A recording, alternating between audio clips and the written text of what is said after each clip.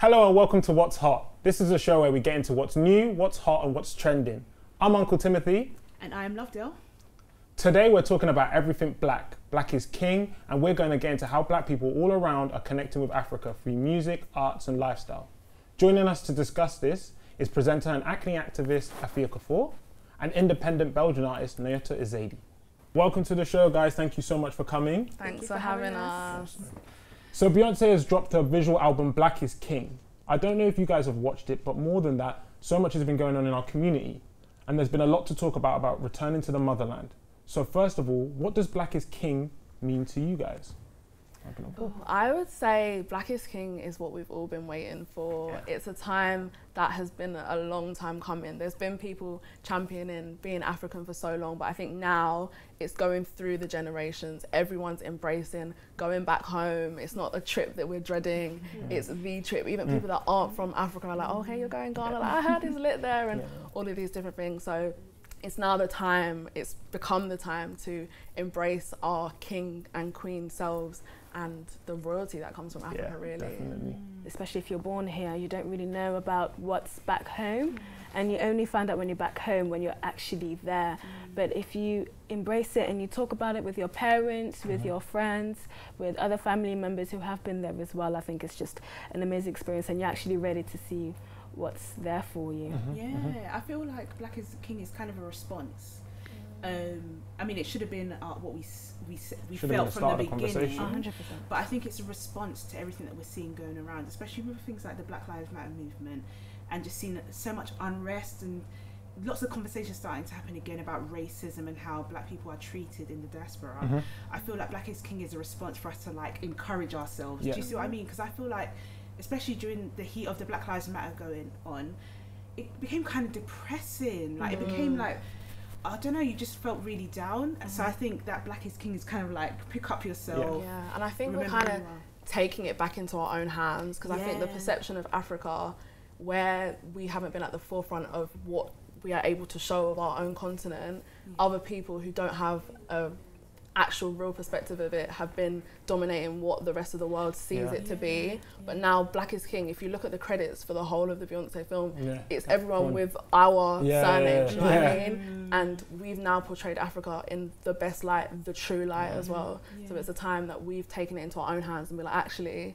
this is how you all should have been seeing Africa so long ago. Do you guys feel like Africa's a viable option? I mean, now the conversation has started, and I think there's a lovely conversation about blackness and about accepting and embracing our blackness, but do you still feel like Africa is an option in terms of working there, in terms of living there, settling there? All this I definitely agree that it is somewhere that you can actually move there permanently, because we have technology now, we have the internet, you can work online, you can actually build your own business and grow, you can also give back to your community and see what you can give to wherever place that you would like to go to in Africa. So I think it's just a perfect time and a perfect place, and they will welcome you with open arms as well.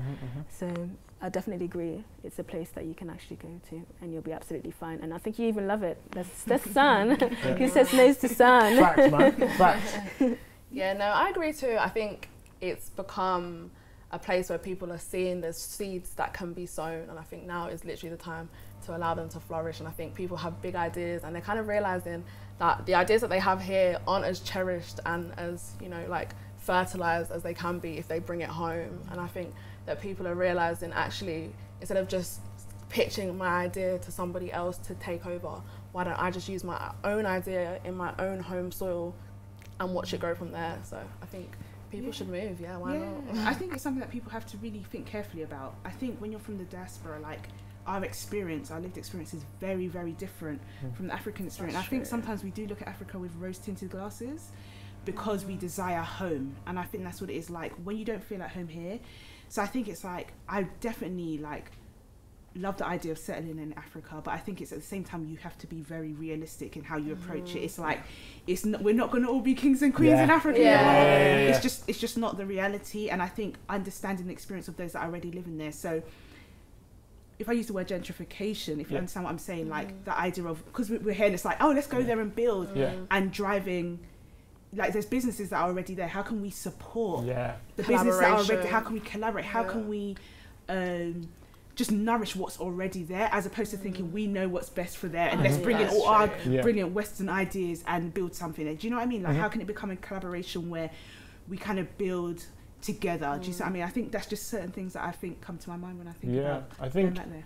I think the biggest thing for me is, as well as Black is king, but Black is also diverse. We're kings and queens, amazing, but we're also human beings. We can also be upset, we can also be sad, we're also going through very real items and very real, different things, should I say. You know what I mean? And I think the biggest thing for me when I think of Black is king is, like, if I'm saying just a king as a male, is a king will go through ups and downs. Let's make sure we represent all sides of that king, because it's very easy to push a narrative that we are this leader. I don't think it's a thing where it's like you're just a king and nothing else. And like, you know, there's this whole thing about why, you know, Black excellence, but what about Black normality? I think it's like we haven't necessarily, I mean, there's obviously from people's homes, they're encouraged that you can do whatever you want, and you know, but I think this is a kind of, your Blackness is your essence, is your royalty.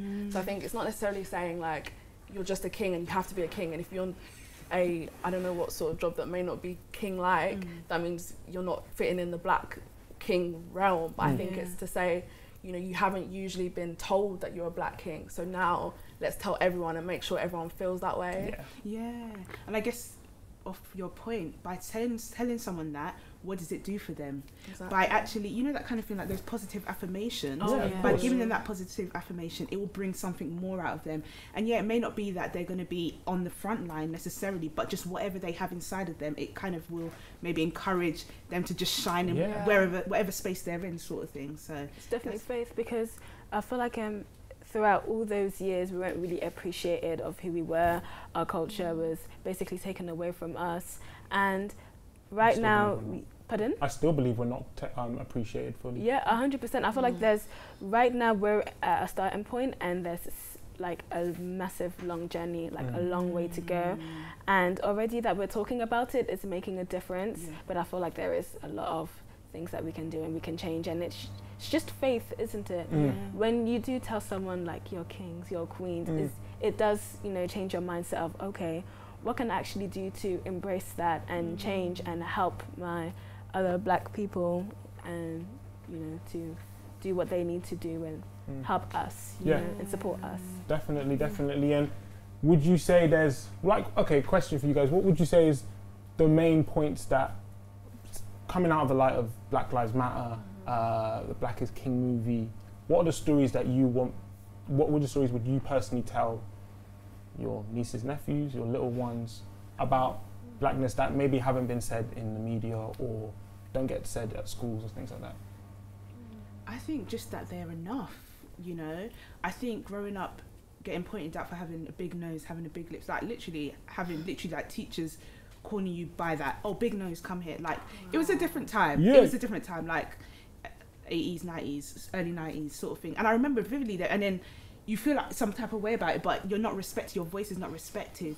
Things like, we've talked about this before, about like not being able to wear natural hairstyles because it's seen as unprofessional. It's society consistently telling you that what you have is not enough and you need to be something different. And I think for me, instilling in the next generation that just how you are, exactly how God has made you, you are enough. Nothing needs to be added or taken away for you to be better. If you make choices to kind of adjust certain things, that should be your own choice, not because you feel like you need it to be enough. Do you know what I mean? I completely agree with you. I also feel like we shouldn't be afraid to help people and teach people. When in secondary school, I went to just an all-white school, and I never had that before. People are asking me questions about my hair, my nose, my skin color. They were like really asking questions like they've never seen a Black person before, and to an extent I was a bit offended, but then I'm like, okay, wait, they don't know. They actually have no clue. So it's basically not my duty, but my duty to help them, to answer their questions, to, okay, I don't really like people touching my hair, but you know, you can touch it for once, just to see. So like that it's just a normal life to life, like day-to-day thing. And like, you know, Black people are normal. I think that's one of the things that I want to tell my children, that Black people are normal. Yes, you have the hair goes out here, it doesn't go down here. Yes, you have a big nose. Yes, Like we eat different food, but it's just normal. It's life. Yeah. And a few final thoughts? Yeah, I think I've kind of had a different experience. Like my school was majority Black and Asian, so I never explicitly had that sort of attack in a sense of like your hair is this, your nose is this. So I've never personally experienced that, but I think I'm kind of grateful for social media and the fact that people can have these conversations, and even like a platform like this where you're able to hear other people's experiences. So I think I would want my children or nieces or nephews or future generations to be aware of the history behind why this has even come to place, and how it is literally just like a fake science that, you know, according to the structure of your skull, you are deemed to be less intelligent, and like that is just, it has come from nowhere and nothing of substance. So it's like, let's learn that, unlearn it, and then, you know, just believe in who you are. So I'd want them to definitely have an understanding of where this has come from, and as I said, like use social media to be able to not be naive to it as well. I think like, I haven't been through it, but I understand and have heard these stories, so I'd want them to have a, you know, not be naive, but also just be strong in who they are. Yeah, amazing, amazing. We need to take a short break, but when we're back, we'll be talking about Kanye West and Black businesses, and we will also be playing our new game, What's Hot. See you after the break.